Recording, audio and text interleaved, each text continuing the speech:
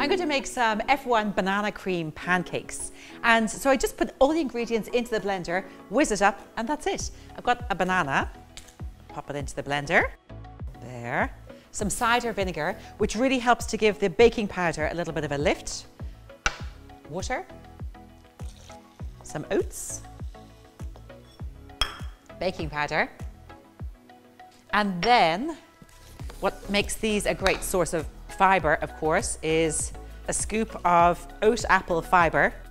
Got some PDM, tablespoon of that going in, and 1 serving or 2 tablespoons of the new generation banana cream, which really amplifies the banana flavour in here in these pancakes.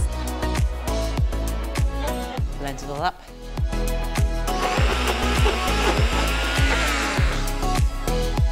That's it.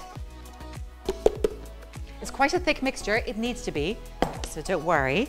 And then turn on the hob. Allow the pan to get quite hot and then place blobs of the pancake mixture on the pan.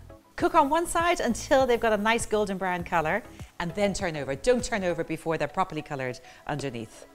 They're cooked when they're golden brown on the outside and they have just a nice gentle spring in the centre. Make sure you don't cook these pancakes on a pan or a heat that's too high.